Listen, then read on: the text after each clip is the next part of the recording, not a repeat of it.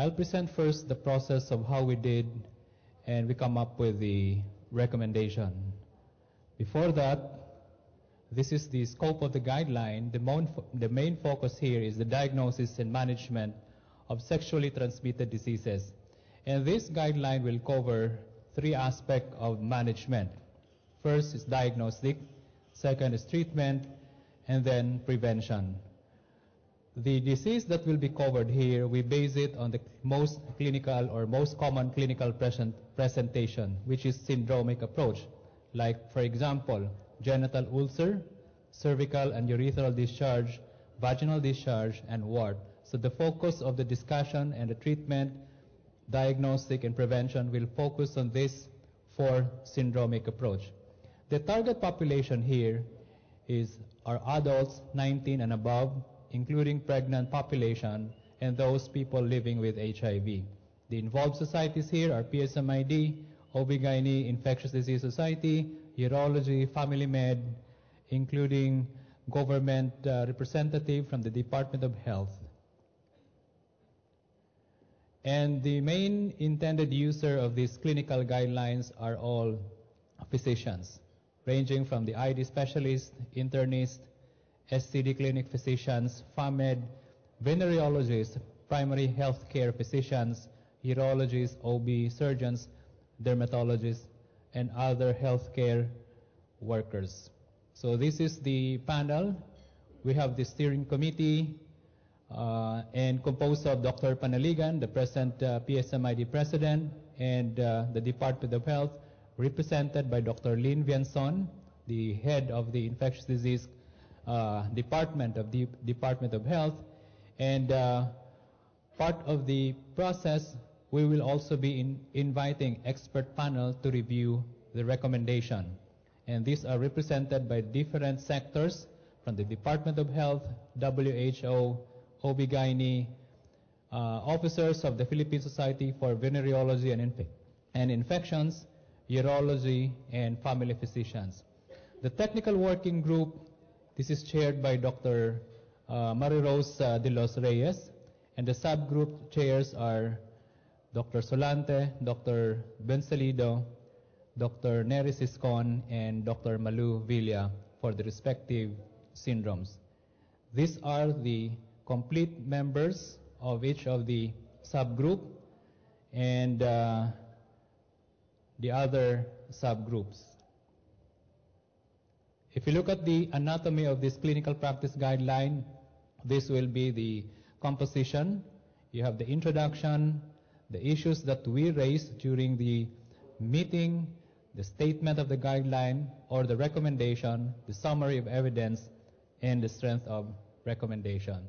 Before we did the recommendation, we did this process. We reviewed the guideline that are existing for sexually transmitted infection using the ADAPTE process. Okay, and so this is how the process was evaluated, how each guideline was evaluated, which among those guidelines more or less are has the same indication or has the same makeup in terms of population or target population as that with the Philippines. So a group composed of members of each of the syndrome did review of each of these guidelines using this adaptive process. Okay, and then this is the initial literature search of the articles, or if not, the guideline. And these were the criteria for inclusion. So it's usually an STD in the clinic or community setting, published online, English only, and the other criteria. If there is a duplicate of the guideline, we consider the most recent or the most current of the guideline. We did not include special population that includes those individuals in prison and pediatric population. Okay, so this is just an example of how the group came up with the different questions. Okay, so this is for the anal, genital, and oral ulcers, cervicitis and vaginitis, genital warts, and the genital ulcers. Now for this afternoon, since the group was not able to finish all the three important part of the guideline, we were able to finish only the treatment part. The diagnostics and prevention are still in the process, and hopefully by next year's convention, we'll be able to give you a handout of the complete guideline or content of the guideline. So for this afternoon, we'll just be presenting the treatment part of the 4 syndromic clinical presentation of sexually transmitted infection. Now I will call the first presenter, which will represent the genital ulcer group, and this will be Dr. Daisy Tagarda.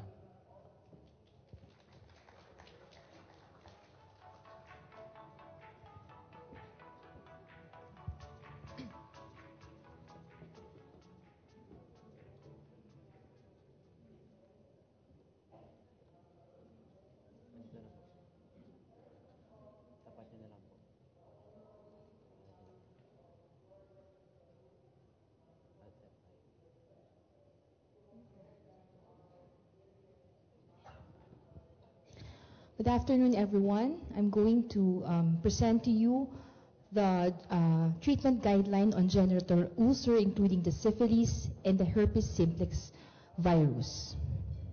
So I'm going to cover and try to answer the following questions.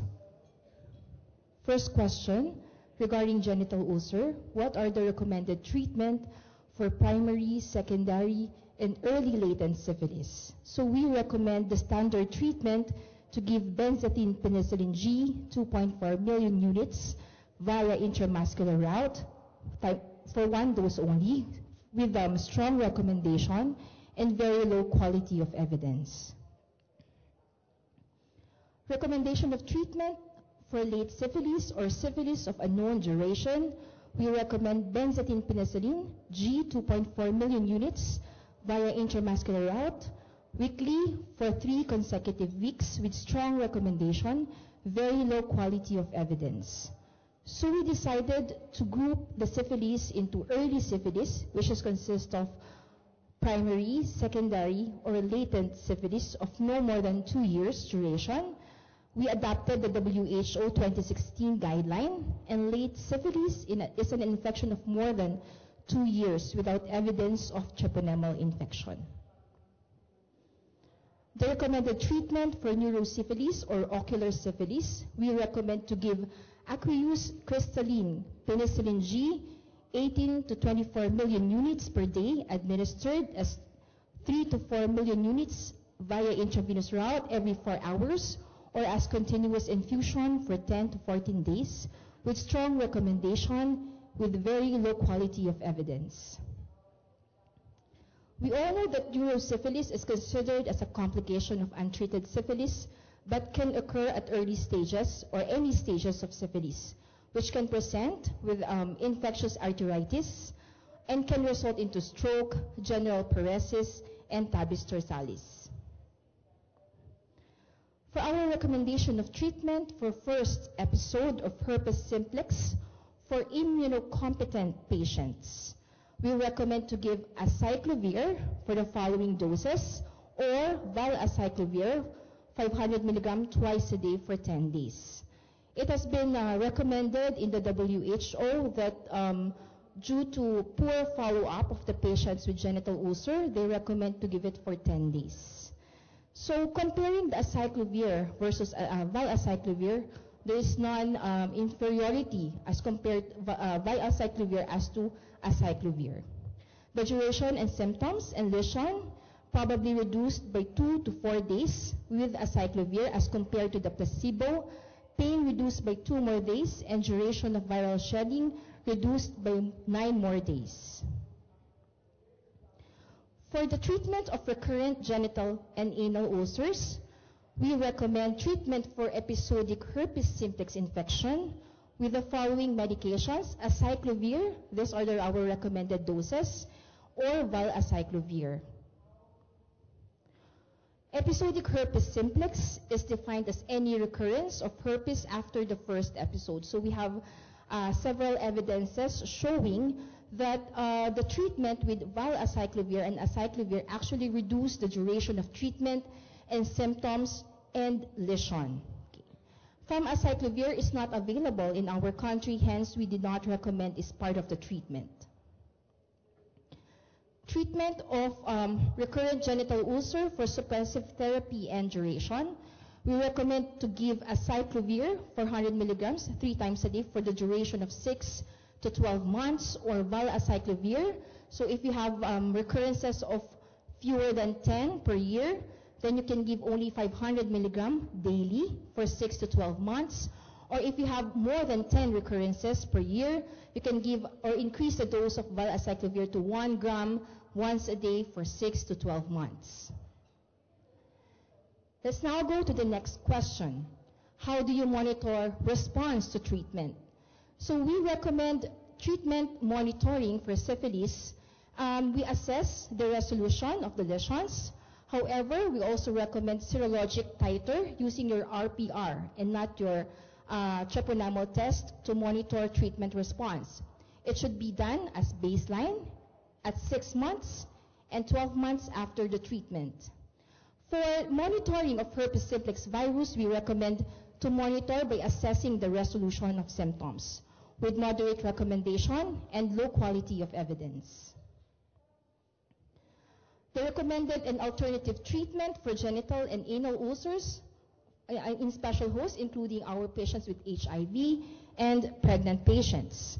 So for HIV patients with first episode of HSV, we recommend to give acyclovir, this time higher dose as compared to immunocompetent individuals at 400 milligram 5 times a day for 10 days, or valacyclovir at 1 gram 2 times a day for 10 days.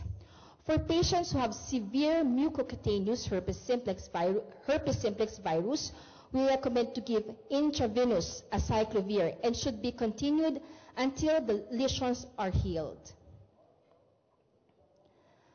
On treatment of HIV patients with recurrent genital ulcer for HSV, for episodic therapy, again we have a higher dose as compared to immunocompetent patients. We recommend to give acyclovir 400 milligram 3 times a day for 10 days and valacyclovir 1 gram twice a day for 10 days. For suppressive therapy, we recommend treatment also of acyclovir and valacyclovir with the following doses. For treatment of pregnant patients for suppressive therapy for HSV, we also recommend treatment of acyclovir to start at 36 weeks of age of gestation, and we recommend cesarean delivery for women with genital herpes prodrome. It has a weak recommendation with very low quality of evidence.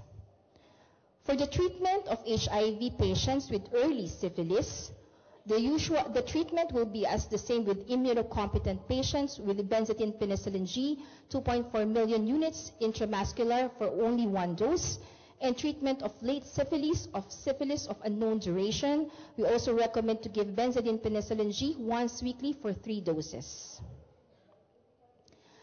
No treatment regimen for syphilis has been known to be more effective among HIV patients, but we'd like to stress the importance of use of the antiretroviral therapy to improve the outcomes of persons with HIV infection and syphilis.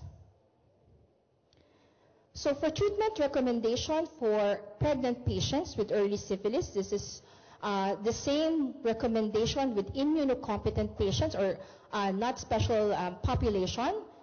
However, for alternative treatment for those patients who suffered adverse drug reactions secondary to the standard treatment, we recommend alternative treatment of doxycycline. These are for non-pregnant patients, 100 milligram orally twice daily for 14 days, or ceftriaxone 1 to 2 grams daily, either IM or intramuscular or intravenous for 10 to 14 days. For non-pregnant patients who have latent syphilis, we recommend to give doxycycline 100 milligrams orally twice daily for an extended period of 28 days. So for patients who are known to be allergic to penicillin with questionable compliance or follow-up, we recommend desensitization and should be given benzathine penicillin with the recommended doses. For the patients who are pregnant, remember doxycycline is contraindicated among patients who are pregnant. We recommend to give erythromycin 500 milligrams orally 4 times a day for 14 days. These are for the population wherein desensitization cannot be tolerated by the patient. This should be given cautiously to these patients. Or ceftriaxone 1 gram intramuscular once a day for 10 to 14 days. For pregnant women who are known to have a late syphilis or desensitization is not possible, you can again give erythromycin 500 milligrams 4 times daily for extended period of time for 30 days. So let's now go to the management of the sexual partner. We recommend that if the sexual partner is symptomatic, it should be evaluated and treated in the same manner as the patients who have genital ulcer. If asymptomatic, there should be workup, and even including the screening for other STIs, especially for HIV, then should be offered for both patient and partner. So for syphilis, for those patients who are exposed within 90 days, so if their sexual partner has been exposed within 90 days, you should give treatment for early syphilis even without serologic tests or even the serologic tests are negative. However, if the sexual contact of more than 90 days before the diagnosis of primary syphilis, you should work up the patient first. But in cases of you cannot work up the patient, you can give the presumptive treatment for early syphilis. If serologic tests are negative, therefore you need not give treatment to the patients. These are our contributors. Thank you very much.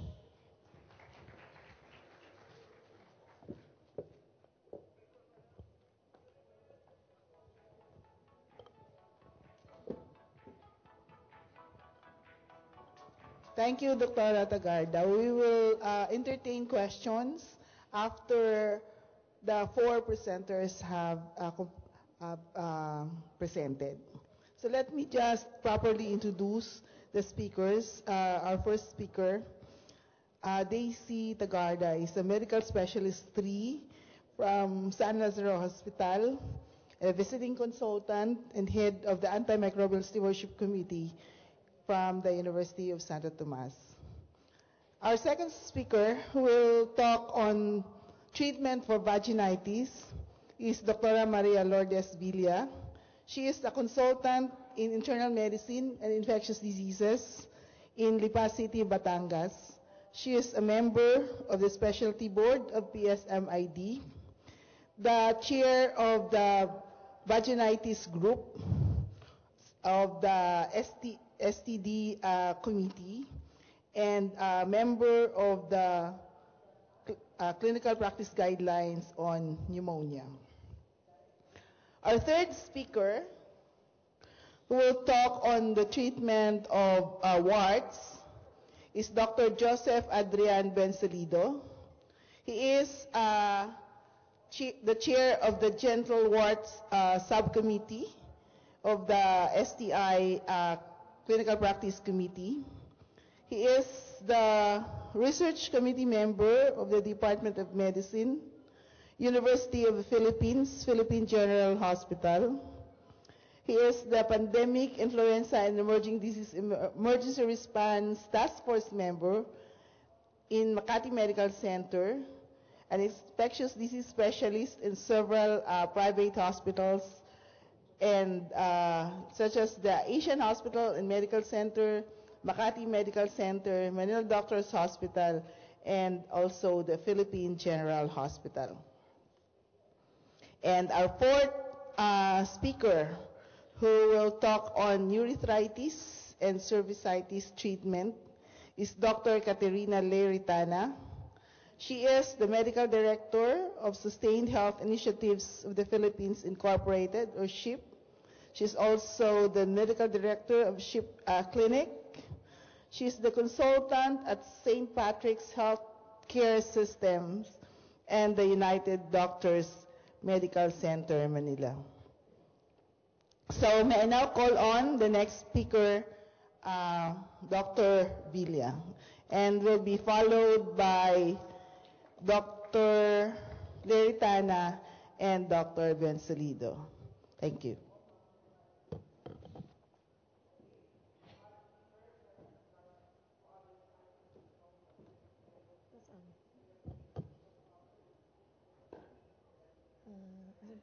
Sandali ha. Yeah, to this one. Saan yung page down? Sandali. Ito. And up and down. Kasi saan? Ano itong ano ito? Wait. So, good afternoon. Today I'm tasked to talk on the proposed treatment guidelines for diseases characterized by vaginal discharge, which will cover bacterial vaginosis, trichomoniasis, and candidiasis. So for bacterial vaginosis, what are the recommended treatment? So recommended treatment is metronidazole 500 milligrams orally BID for 7 days with an alternative of clindamycin 300 milligrams orally BID for 7 days or metronidazole 2 grams orally single dose. Trials among non-pregnant women with bacterial vaginosis have been shown to have clindamycin and metronidazole efficacy, which are comparable in terms of eradication of symptoms, irrespective of dosing regimens or route of administration. In review of efficacy treatment trials by Kumans et al., efficacy of a 7-day metronidazole regimen was found to be at between 80 to 90%, with worst case relapse rates noted 1 month after therapy after sensitivity analysis showing metronidazole at 500 milligrams BID for 7 days at 20% against 2 grams single dose at 50%. So when do you monitor response to treatment for bacterial vaginosis? So follow-up is not necessary unless symptomatic or pregnant. If pregnant, testing should be repeated after 1 month to ensure that therapy was effective and to assess if there is a need for retreatment. How should recurrent and persistent bacterial vaginosis be managed? So metronidazole 500 milligrams PO BID for 10 to 14 days.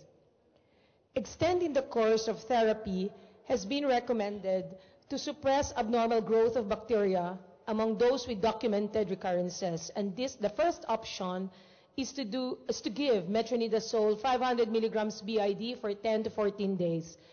And randomized controlled trials has also documented that 14 days was superior to 7-day regimen by enhancing the cure rates for bacterial vaginosis. And a randomized trial by Swebke and Desmond on the duration of therapy with metronidazole for the treatment of symptomatic bacterial vaginosis have shown that cure rate significantly improved with a 14-day regimen at the 7-day follow-up visit. However, cure rates were equal at 21-day follow-up visits, suggesting that relapse or reinfection had occurred. A hypothesis for failure of treatment benefit of 14 days of metronidazole to be sustained beyond first follow-up visit is that 70% of women participated in unprotected sex during the course of this study and were re-exposed to the causative agent. So what are the recommended treatment of bacterial vaginosis in pregnant women? So recommended is metronidazole 500 milligrams orally BID for 7 days. Alternative at metronidazole 2 grams orally single dose. So metronidazole is recommended as there is no evidence of teratogenicity from its use among women. Clindamycin is also a treatment in guidelines, in existing guidelines. However, the group ran across this cohort study in Canada on the use of antibiotics during pregnancy with conclusion that clindamycin in utero exposure were linked to increase risk of organ-specific malformation. Hence, the group decided to look into this concern. So what are the recommended treatment in HIV persons? So women with HIV have been shown to respond has not been shown to respond differently to treatment for those with bacterial vaginosis than those without. Hence, the treatment for HIV is the same as for non-HIV people. How do you manage sexual partners of patients with bacterial vaginosis? So routine treatment of sexual partners is not recommended. A Cochrane systematic review on the antibiotic treatment for sexual partners of women with bacterial vaginosis, comparing antibiotic treatment of sexual partners, has shown that it does not increase the rate of clinical or symptomatic improvement into women, nor does it does not lead to a lower recurrence rate into the women, but increases the frequency of adverse events reported by sexual partners. Compared with no intervention, the same antibiotic treatment does not decrease the recurrence rate into the women. For trichomoniasis, what are the recommended treatment? So recommended treatment is at metronidazole 500 milligrams orally, BID, for 7 days. An alternative is metronidazole 2 grams orally in a single dose. Tinidazole is not locally available. So systemic antibiotic therapy is required to effect a permanent cure due to the high frequency of infection of the urethra and paraurethral glands among females. Oral single-dose treatment with any nitrimidazole seems to be effective in achieving short-term parasitological cure, but is associated with more frequent side effects than either longer oral or intravaginal treatment. A recent open-label randomized controlled trial on the single-dose versus 7-day dose metronidazole for the treatment of trichomoniasis in women showed that metronidazole 500 milligrams PO/BID for 7 days were less likely to be Trichomonas vaginalis positive at the test of cure than those among given 2 grams PO single dose. So when do you monitor response to treatment? So for trichomoniasis, follow-up after treatment is not routinely recommended except when there is recurrence or persistent symptoms.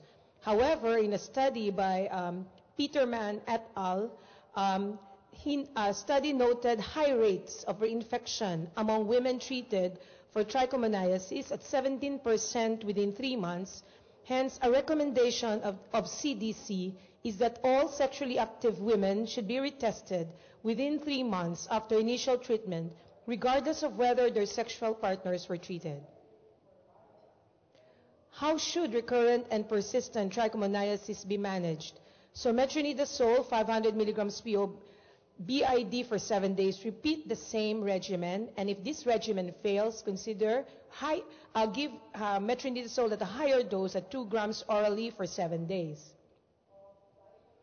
So treatment protocol for non-response to standard treatment states that you repeat the course of a 7-day standard therapy, and if there is failure, increase the dose to 2 grams OD for 5 to 7 days, and if still with failure, do resistance testing. What are the recommended treatment for trichomoniasis in pregnant women? So it's still metronidazole 500 milligrams orally, BID, for 7 days, with an alternative of 2 grams orally, single dose. So studies have shown increased risk for relapse among those given the single dose as compared to the multiple dose. So what are the recommended treatment for the HIV patient? It's the same. So in a randomized treatment trial by Kissinger et al., findings with the use of metronidazole 500 milligrams BID for 7 days lowered repeat Trichomonas vaginalis infection rates at the test of cure and at 3 months after as compared to metronidazole 2 grams single dose. How do you manage sexual partners of patients? The current partners should be referred for presumptive therapy regardless of symptoms or any partner within 4 weeks prior to presentation. avoid intercourse until they and their sexual partners have been adequately treated and any symptoms have resolved. So expert opinion suggests male partners be evaluated and treated with metronidazole 500 milligrams BID for 7 days, the same therapy as recommended for the case. For vulvovaginal candidiasis, what are the recommended treatment? So recommended treatment is fluconazole 150 milligrams orally single dose for compliance purposes, with an alternative of the use of miconazole and clotrimazole, which are locally available. So trials in acute vulvovaginal candidiasis have shown that for intravaginal imidazole and oral azoles, clinical and mycological cure rates are at more than 80%. Intravaginal and oral imidazoles may be equally effective at achieving clinical cure of up to 12 weeks. In a Cochrane review on oral versus intravaginal imidazole and triazole antifungal treatment of uncomplicated vulvovaginal candidiasis, findings show that there is no statistically significant difference between oral and intravaginal antifungals as to mycological cure on its short and long-term follow-ups, whether they are administered as single-dose treatments or comparing the single dose versus the multiple dose. When do you monitor response to treatment? Follow-up is not required unless symptoms persist or is pregnant, and if pregnant, testing should be repeated after 1 month to ensure the therapy was effective. So how should recurrent vulvovaginal candidiasis be managed? So there is an induction state, fluconazole given at 150 milligrams per cup every 72 hours for 3 doses, with a maintenance of fluconazole 150 milligrams once a week for 6 months. Recurrent vulvovaginal candidiasis is defined as at least 4 or more episodes of symptomatic mycologically proven VVC in 1 year, with at least partial resolution of symptoms between episodes, with a positive microscopy or a moderate heavy growth of Candida albicans on at least 2 occasions when symptomatic. Treatment requires induction to assure clinical remission and usually followed by a 6-month maintenance regimen. So a study by Sobel findings revealed that women receiving a maintenance period of fluconazole more likely remain disease-free during and for 6 months after than those treated with placebo, although most women who received the maintenance regimen had relapsed within a year. The median time to clinical recurrence in the fluconazole group was 10 months as compared to 4 months in the placebo group. However, failure to initiate a maintenance regimen will result in mycological and clinical relapse of vaginitis in 50% of patients within 3 months. So what are the recommended treatment for pregnant women? So the recommended are the topical azole therapies, usually applied for 7 days, and these include clotrimazole and miconazole. There is no evidence that one topical imidazole is more effective than another. Oral azole should be avoided in pregnant or lactating women. So what are the recommended treatment for HIV patients? So treatment follows that of non-HIV patients. How do you manage sexual partners of patients with VVC? Treatment of sexual partners is not recommended as there is no evidence to support the treatment of asymptomatic male sexual partners in any of acute, recurrent, or chronic VVC. Thank you.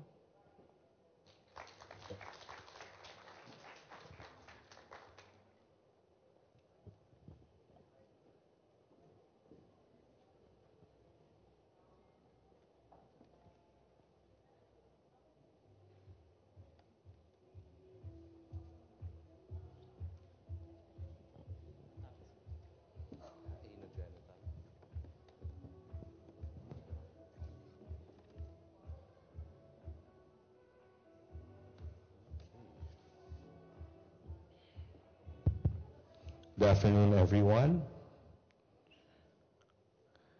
So I'll be talking about the treatment of anogenital warts. These are the members of the technical working group, all right? Before we continue, I'll just take a moment to acknowledge the original chair, Dr. Manolito Chua, Infectious Diseases. And we'd just like to thank him for all that he has done and had done for our group, for the society, and for the field of infectious diseases. We'd like to thank him for the memories, and we miss you. So we'll go to the treatment of anogenital warts, okay? First question was, should patients diagnosed with anogenital warts be treated? And the recommendation is treatment should be offered to patients with clinically apparent anogenital warts, including adjacent subclinical lesions. And this is a strong recommendation and low quality of evidence. No. The CDC and the UK guidelines consider it a reasonable option to wait and see if the lesions resolve spontaneously. But the German and our guidelines, so we adopted the German guidelines, strongly recommend treatment since warts are contagious and treating will relieve both the physical and the psychological problems associated with it. And therefore, this is what we came up with. So the next part is, the next question is, what are the recommended regimens for external anogenital warts?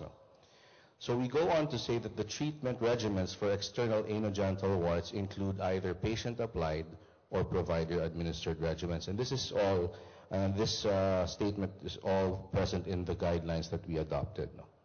However, the next recommendation states that the regimen to be chosen should arise after a joint and informed decision by the patient and the physician, after considering the following factors: size, number, location of the warts, preference of the patient along with expected treatment adherence, physician expertise and availability of the equipment, underlying comorbidities or conditions.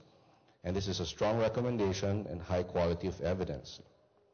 The German and the UK guidelines stated that these same factors should be considered, and that patients should actually be given a comprehensive information before the patient and the doctor decide. So the recommended patient-applied regimens for external anogenital warts are imiquimod 5%, podophylox or podophylotoxin 0.5% solution, and cinacatechins 15% ointment. Strong recommendation and high quality of evidence. This is based on high quality RCTs, okay? And recurrence rates were actually low for imiquimod and cinacatechins. Imiquimod 3.75% was not included because of its lack of data, and it has not been studied extensively. And then comparison of these regimens has been limited, okay? Now these, among all three, imiquimod is the one that is more readily available here. Some of our dermatology colleagues bring in some of the other topicals that they use. Podophylox and cinacatechins are not really as available. Now the recommended provider-administered regimens for external anogenital warts are cryotherapy, surgical removal, and this includes electrosurgery or electrocautery, and trichloroacetic or TCA or bichloroacetic acid 80 to 90% solution. And this is a strong recommendation and high quality of evidence. Okay. Cryotherapy, though, has lower cure rates versus surgery, including electrosurgery, which their cure rate electrosurgery have cure rates that reach up to 100%. And cryo also has higher relapse rates, although every single one is backed by high quality randomized controlled trials, although direct comparison is limited as well, okay? In our guidelines, we also emphasize infection control measures to prevent transmission of HPV to healthcare workers who treat anogenital HPV lesions with laser or electrosurgery. And in the guidelines, we'll place how these modalities are used, okay? So the next question is, what are recommended regimens for intra-anal warts? Remember, the previous recommendations were for external.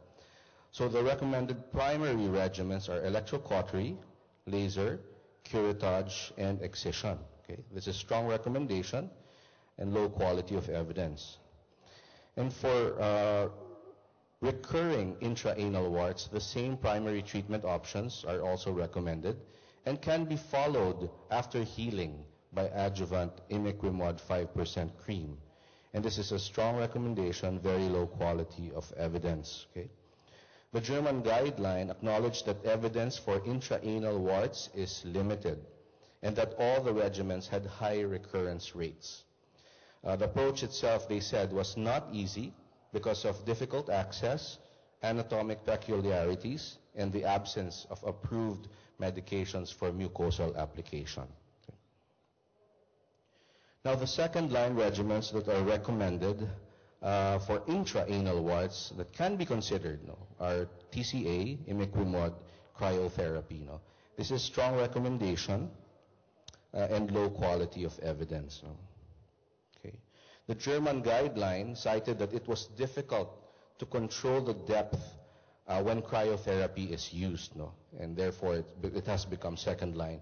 And the topical modalities for intra-anal warts are actually off-label, and they are not approved for mucosal application.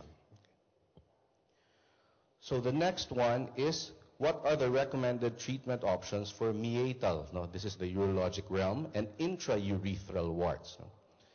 For meatal and intraurethral warts, it's recommended to use surgical or ablative measures like forceps resection, electroresection or coagulation, and laser. This is strong recommendation, low quality of evidence. And for intraurethral warts, it is always recommended to use an endourologic procedure and keep open surgery as the last resort. And this is a strong recommendation and low quality of evidence. So prospective randomized studies on the above, what we presented, are lacking for intrameatal and intraurethral warts. And this is all based on scattered case reports and observational studies. The German and UK guidelines agree that surgically ablative procedures as an option for these conditions may be done, although there is a high risk for developing strictures, and therefore only those with experience and centers that are equipped should be the ones doing these procedures. Now our next question was, is there a role for adjunct systemic interventions in the management of anogenital warts? So adjunct meaning either interferon alpha and or simultaneous or adjuvant therapeutic HPV vaccination to improve the efficacy of topical agents for the treatment of warts. However, we cannot recommend them at this time. And this is a weak recommendation and moderate quality of evidence. For interferon, there is meta-analytic and RCT data, but that had contradicting results and high risk of bias. More importantly, there were many more adverse effects with interferon according to the German guidelines. So now we go to, what are the surgical treatment indications and options for anogenital warts? Surgical treatment may be the best option for warts or lesions that are large, extensive, multifocal, using either laser, electrosurgery, or cautery, or modified coagulation methods. And this is strong recommendation and moderate quality of evidence. And then curettage and scissor excision are reserved for solitary warts. Strong recommendation, moderate quality of evidence. And then for recurrent external anogenital warts, despite treatment with other regimens, treatment with surgical or ablative methods is recommended, followed afterwards by, after they heal, by topical imiquimod or cinacalcetins ointment to reduce chances of further recurrence. And this is strong recommendation and moderate quality of evidence. So the CDC guidelines cited that surgical methods are most beneficial for those that we just mentioned, and for cases that did not respond to other modalities. So surgery If did not respond to previous regimens, then surgery comes in. No? It may also be done for small numbers of warts as long as they are accessible. Now, the German guideline recommended surgical and ablative methods, particularly forceps resection for meatal warts and endourologic procedures for intraurethral warts. We have local colorectal surgeons with us in the technical working group, and actually what they do locally is to use TCA instead of imiquimod after surgery for those recurrent types of lesions. No? Okay. So next, how do you monitor response to treatment of anogenital warts? Okay. It is recommended that follow-up of patients who receive treatment should be scheduled within 3 months, since most anogenital warts respond during that time frame. No? So if it's going to respond, usually it responds in the first 3 months. Patients should be regularly seen to evaluate for treatment response and also for treatment side effects, treatment-related side effects while receiving a course of treatment. And this is a strong recommendation and very low quality of evidence. No? So while receiving a course of treatment, patients should be regularly seen to evaluate for treatment response and or treatment-related side effects. Now, this is a strong recommendation, very low quality of evidence. After treatment, it is recommended that for those with external anogenital warts who are treated for the first time, post-treatment follow-up should be scheduled within the first 3 months, preferably after 4 to 8 weeks, since most anogenital warts respond during that time frame, and a final examination after an additional 3 to 6 months. A strong recommendation, but very low quality of evidence. Now, after treatment, it is recommended that for those with intraanal this time, or intraurethral warts treated for the first time, post-treatment follow-up examination should be done after 4 to 8 weeks, the same, and every 3 to 6 months until the patient is recurrence-free for a total of 12 months. No? So a little bit more close follow-up for them. Now, for those with recurrent anogenital warts, post-treatment follow-up examinations should be done every 3 to 6 months until the patient is recurrence-free for a total of 12 months. Basically similar. No? Strong recommendation and very low quality of evidence. Okay. All right. And then for patients in whom their original lesions are responding to the present treatment, but with note of development of new lesions in those areas that were not treated, no, the present regimen can be continued and just extended to those areas. However, it is recommended that a new treatment modality be used when a patient does not exhibit significant response after a standard treatment course, and usually this is around 4 to 5 weeks with most regimens, and in 8 to 12 weeks with imiquimod. Remember, imiquimod is given up to 16 weeks. And then when patients experience severe adverse effects after a specific treatment course, then a new regimen may be done or may be used. And this is strong recommendation, very low quality of evidence. No? And these were all adapted from the CDC and from the German guidelines. Okay. Now we go to the next question. What are the recommended and alternative treatment for special populations? And now we first tackle the pregnant women. No? So although imiquimod appears to pose low risk, it should be avoided until more data are available in pregnant women. Strong recommendation, low quality of evidence. Although imiquimod appears to pose low risk, it should be avoided until more data are available. No? So strong recommendation and low quality of evidence. No?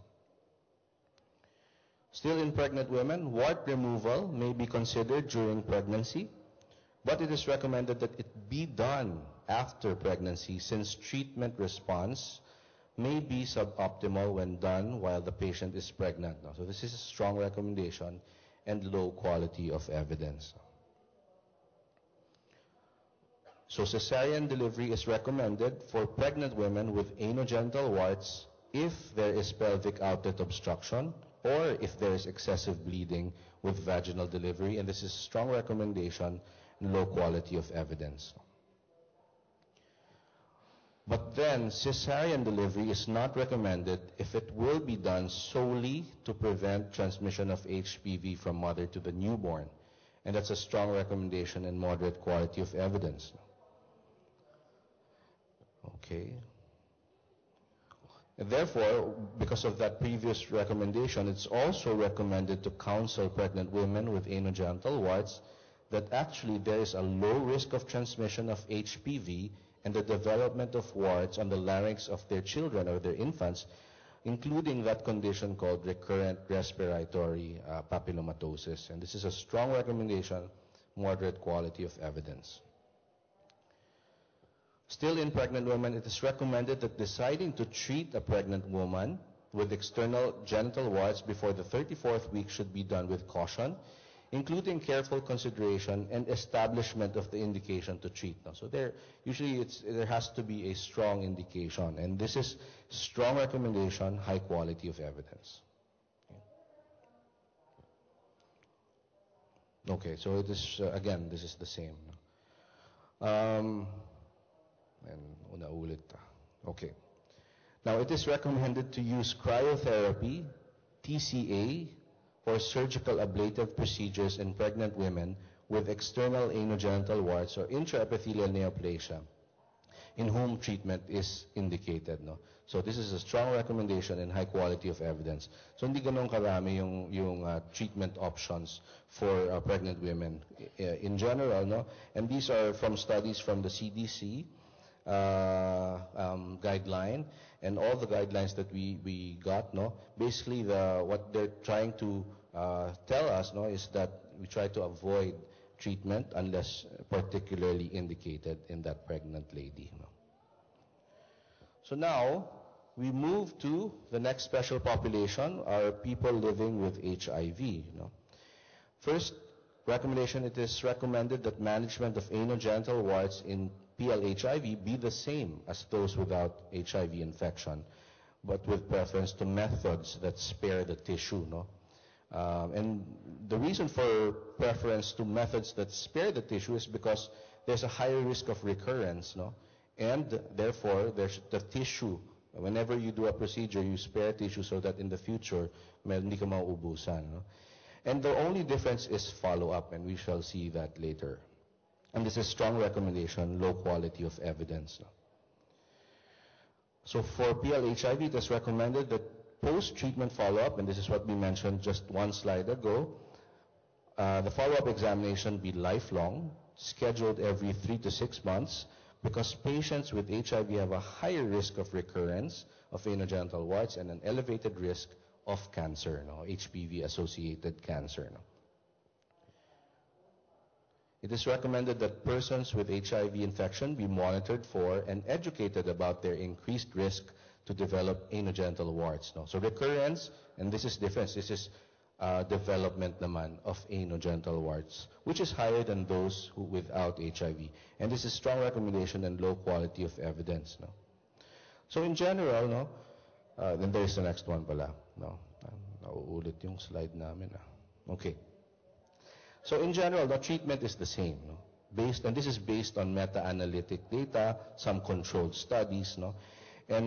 But then the bottom line is, like, we adopted what the CDC said, no? That there was no evidence supporting a difference in PLHIV treatment from immunocompetence in immunocompetent patients, no? Except for the follow-up.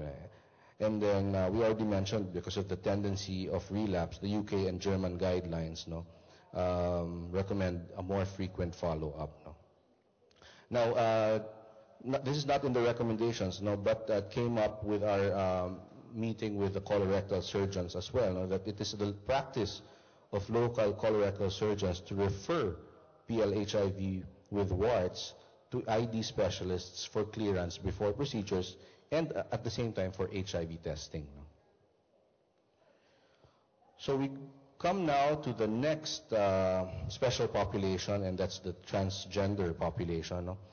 It is recommended that the management of anogenital warts in the transgender population be the same as those without HIV infection. This is a weak recommendation with very low quality of evidence. Actually, none of the guidelines that we assessed to be good for adaptation for us did not have any data or any recommendations on transgender. So we will be the first to have it. No?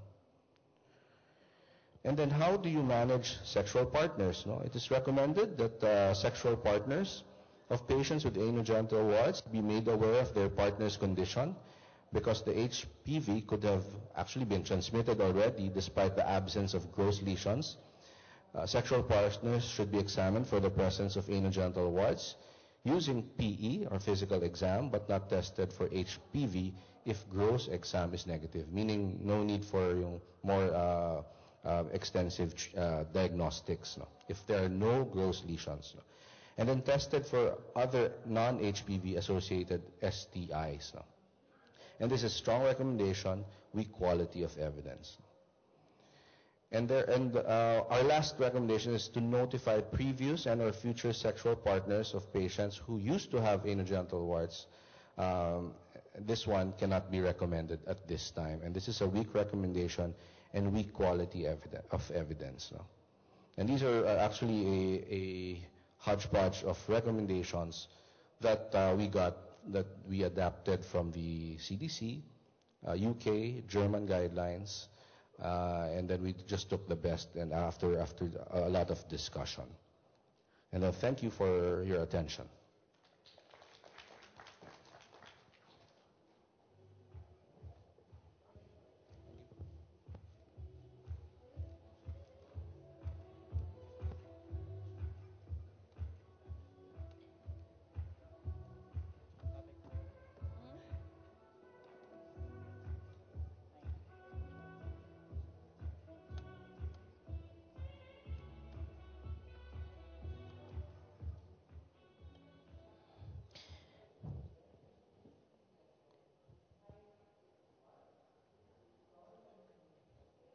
Good afternoon. On behalf of the Urethritis Subcommittee, I will be sharing the recommendations for urethritis and cervicitis. Our first question is, what are the recommended treatment for patients with urethritis? Current recommendations are based on pathogen and area infected, and I will be presenting it in this manner. The guidelines we deemed acceptable to create these recommendations include the WHO guidelines for gonorrhea and chlamydia, the STD guidelines from the CDC, and organism-specific guidelines from Europe and the United Kingdom. So the first question, what is the recommended treatment for genital or anorectal gonococcal infection? Due to the high rates of resistance to quinolones, emerging azithromycin resistance, and decreased susceptibility to ceftriaxone and cefixime, good practice dictates that the choice of treatment for genital and anorectal gonorrhea should depend on reliable local data on antimicrobial susceptibility. However, in settings where local resistance data are not available, evidence suggests dual therapy over single therapy. The recommendation is ceftriaxone 250 milligram intramuscular, a single dose, plus azithromycin 1 gram as a single dose. Now, intramuscular injection may be less desirable than oral administration based on previous studies done on syphilis. However, cefixime should only be considered as an alternative cephalosporin regimen because it does not provide as high nor as sustained bactericidal blood levels as a 250 milligram dose of ceftriaxone. The use of azithromycin as the second antimicrobial is preferred to doxycycline because of the convenience and compliance advantages of single-dose therapy and the substantially higher prevalence of gonococcal resistance to tetracycline than to azithromycin. In addition, persons infected with Neisseria gonorrhea frequently are co-infected with chlamydia trachomatis, and the regimen that includes azithromycin may be well recommended. Now, for oropharyngeal gonococcal infection. Gonococcal infections of the pharynx are more difficult to eradicate Then are infections at urogenital and anorectal sites. Few antimicrobial regimens reliably cure more than 90% of infections. And treatment failures are higher in patients with oropharyngeal gonococcal infections. Treatment for these cases should therefore be as aggressive as for anorectal disease. Because of emerging resistance to single therapies and lack of local surveillance data in most regions, dual therapy is favored over single therapy. Cefixime does not provide as high nor as sustained bactericidal blood levels as ceftriaxone, and only demonstrated a 92.3% cure rate versus a 97.5% cure rate with ceftriaxone. Now, if ceftriaxone is not available, a 400 milligram dose of oral cefixime should be considered as an alternative. What about uncomplicated genital chlamydia? For the treatment of uncomplicated genital chlamydia, a single dose of azithromycin and 7 days of doxycycline have been found to be equally efficacious for the treatment of genital chlamydial infection, with cure rates of 97% and 98% respectively, as reported by a meta-analysis of 12 and 25 randomized controlled trials. Due to its equivalent efficacy, the choice of whether to use azithromycin is influenced by parsimony, cost, and convenience. When high value is placed on reducing cost, doxycycline in a standard dose may be the best choice. When high value is placed on convenience and assurance of treatment adherence, azithromycin in a single dose may be the best choice. However, concurrent treatment for gonococcal infection should be considered if a patient is at risk for gonorrhea or lives in a community where the prevalence for gonorrhea is high or is part of a key affected population at risk. In this case, use of azithromycin is advised.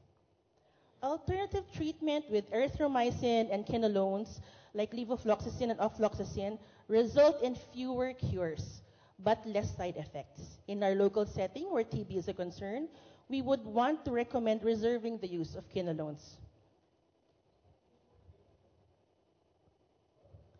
Rectal chlamydial infections are rarely tested for, and usually it occurs concurrently with genital chlamydia. Treatment of anorectal infections as rectal infection may be unknown. Low quality evidence exists from 8 non-randomized studies that compared azithromycin and doxycycline for anorectal chlamydia. There may be 200 fewer microbiological cures per 1,000 people with azithromycin compared to doxycycline. There is little to no evidence in side effects. Now let's deal with the rationale behind this recommendation. The bioavailability of azithromycin in rectal tissue is less than that observed in urethral or cervical tissue, as shown in animal studies.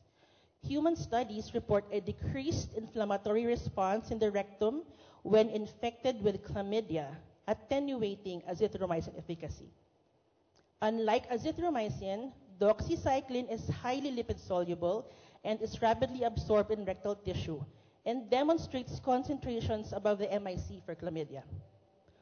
While these results may warrant concern about azithromycin's effectiveness, the quality of evidence included was poor, and no randomized controlled trials directly comparing azithromycin with doxycycline were identified.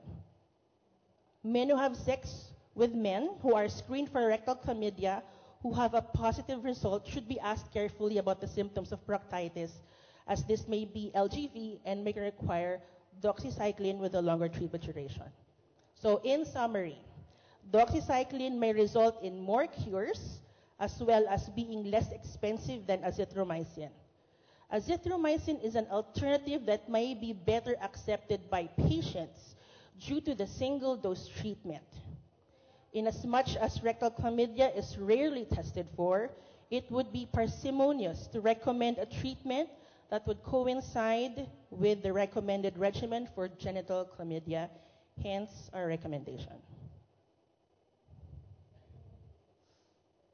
Next, oropharyngeal chlamydia.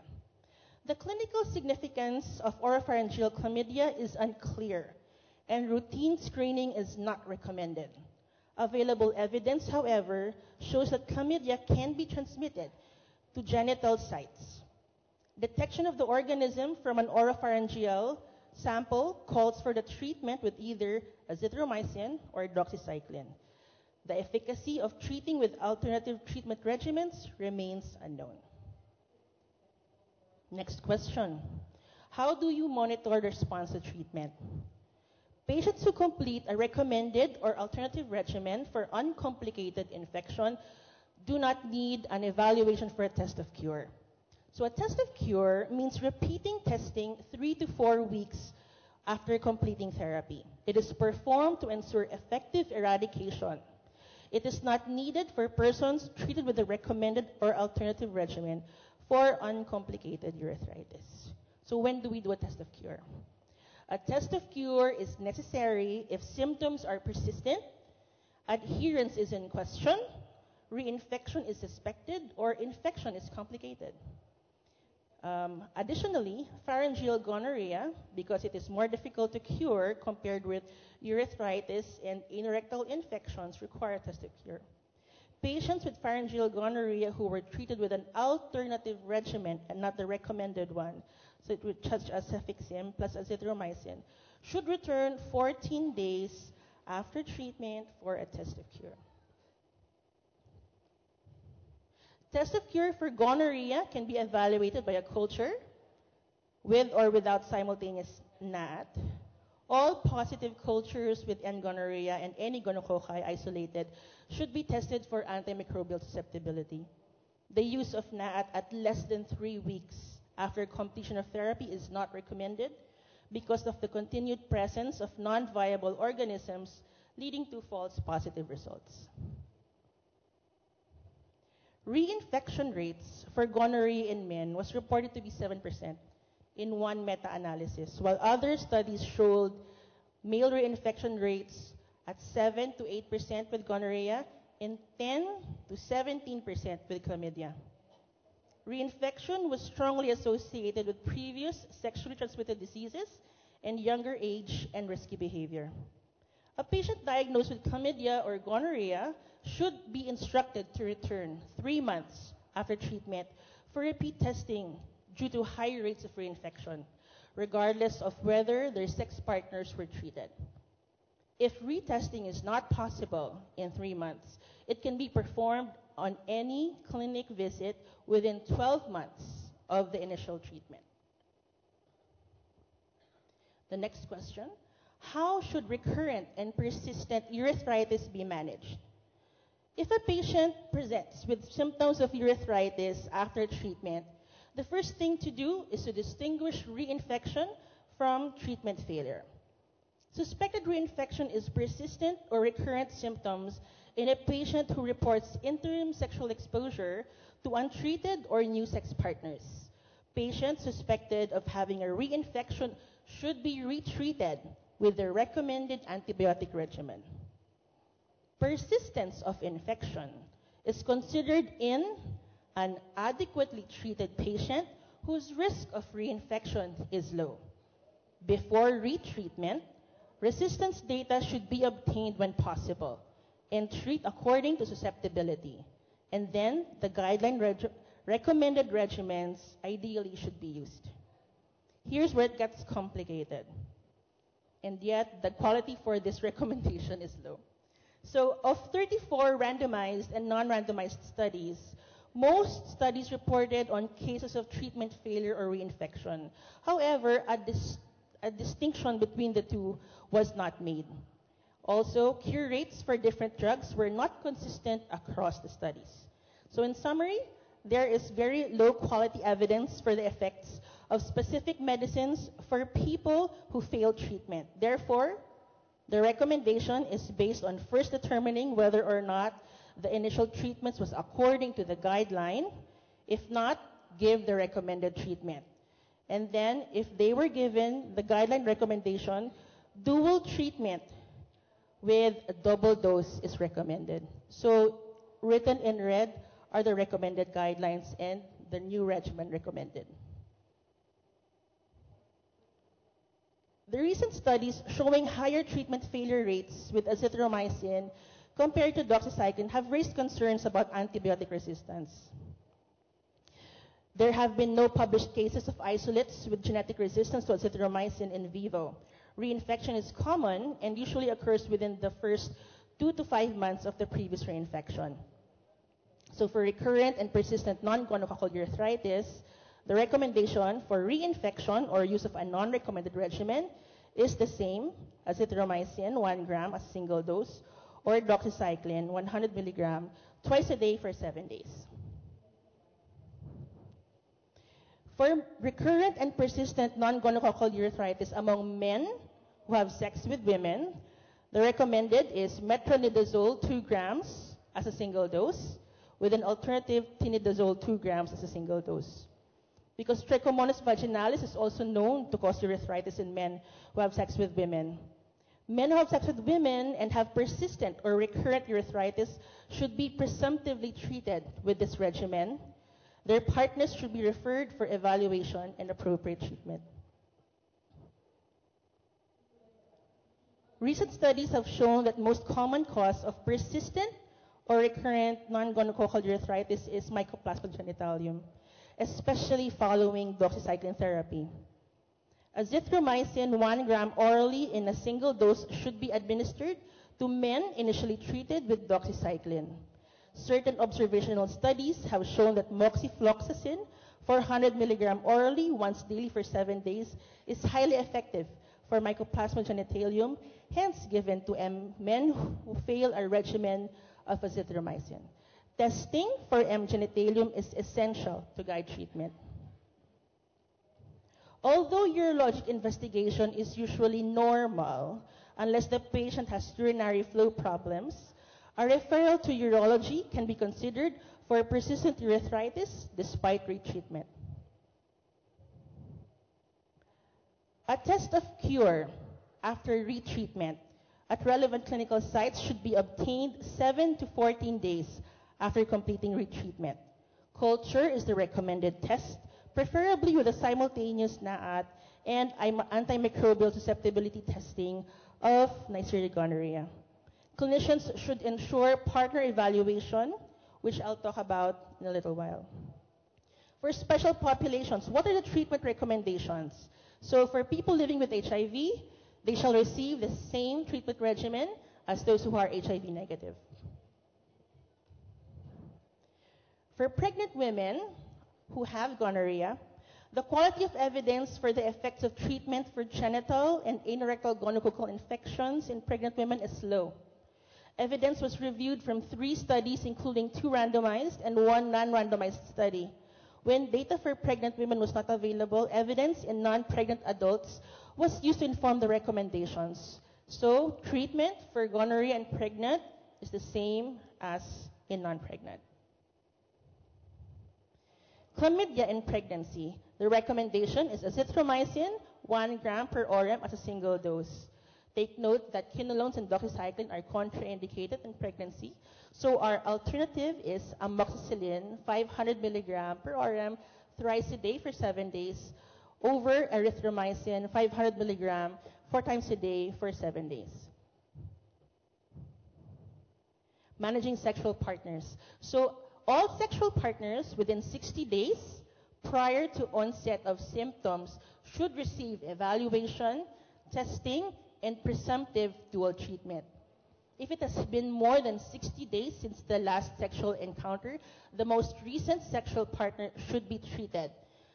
Your patient should be advised to abstain 7 days after the last day of treatment to prevent reinfection. We mentioned presumptive treatment of sexual partners. For gonorrhea, whose partners are at risk, the recommendation is the same. For chlamydia, especially for women at risk, especially for those who are going to be are at risk of pregnancy as well. And the partners for women with an existing PID, the recommendation is either azithromycin or doxycycline.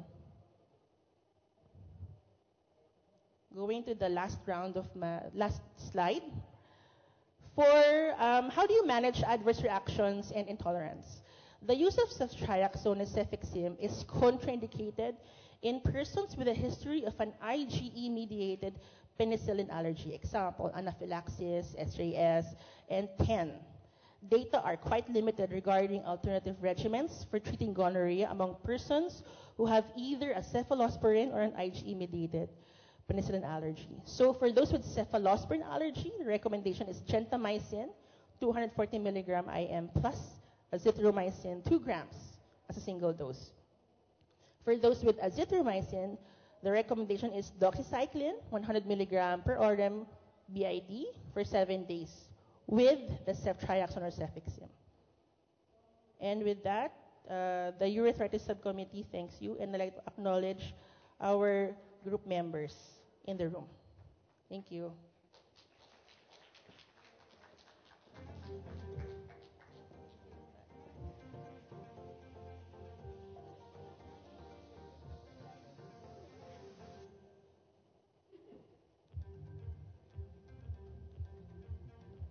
Okay, we'd like to thank the 4 presenters.